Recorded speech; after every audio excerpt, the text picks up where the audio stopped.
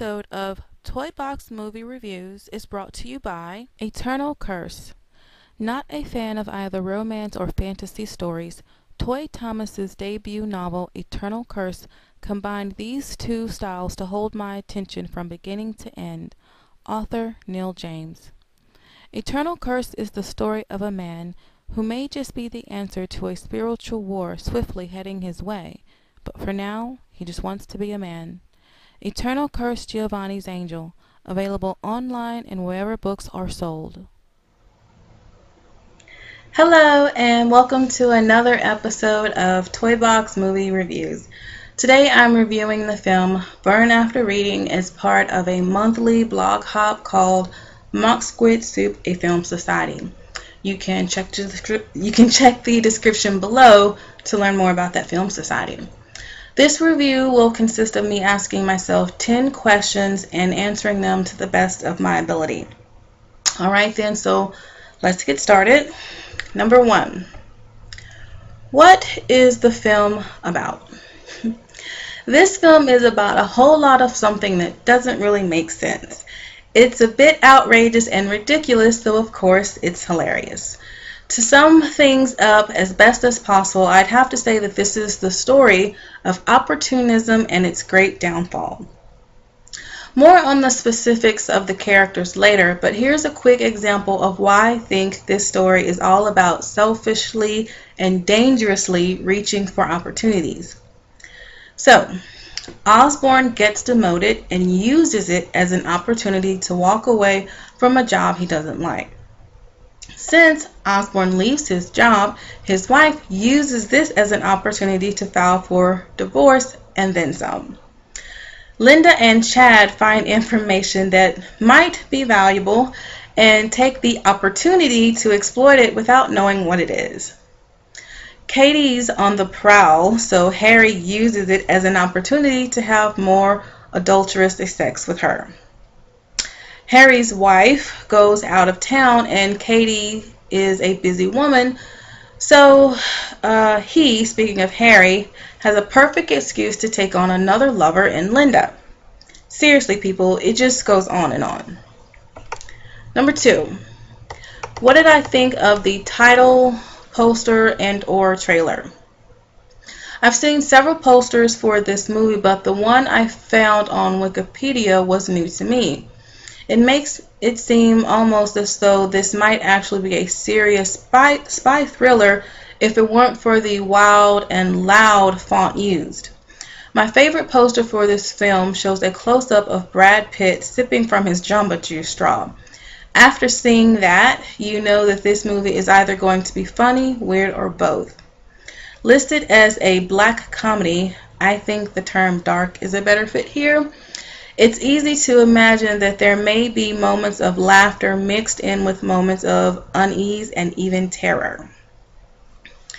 What did I think of the main characters and how the actors performed them? I could seriously go on for days talking about this cast. I pretty much like everything I've seen John Malkovich in, but I know I haven't seen all of his films. As for the rest of the cast, what's not to like? I mean, really. George Clooney, Frances McDormand, Tilda Swinton, Brad Pitt, Richard Jenkins, J.K. Simmons, Elizabeth Marvel, David Rasche. I'm totally not sure if I'm pronouncing that right. All of this makes the movie something special. Don't quote me on this, but I seriously think it must be some kind of law that says you cannot make a Coen Brothers film without Frances McDormand in it. In any case, it's always a comfort to see her playing a role written just for her. 4.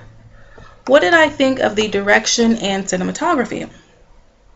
Well, there's no secret about the style in which Joel and Ethan make their movies. There's always a sense of danger, something odd or off-kilter, and even subtle bits of humor in the most inappropriate and inopportune times.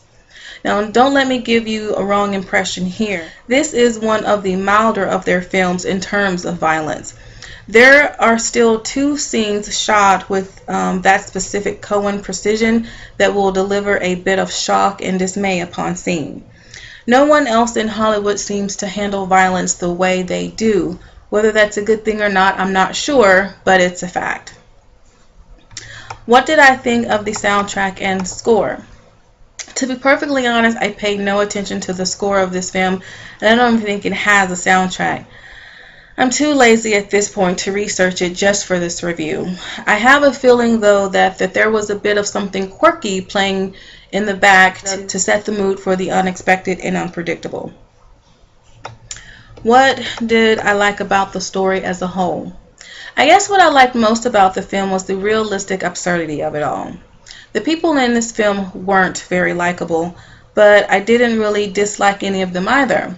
I felt like everyone except for Ted kind of got what they deserved. Even when Linda finally gets what she's been scheming for, she'll still be unhappy and alone. It's almost sad, but ironic enough to be funny and satisfying. Does that make me weird? What did I not like about the story? I didn't care much for Ted's sex device and Linda's easygoing acceptance of it. I get it. People are into different things, but it didn't seem to me they knew enough about each other in order to go there.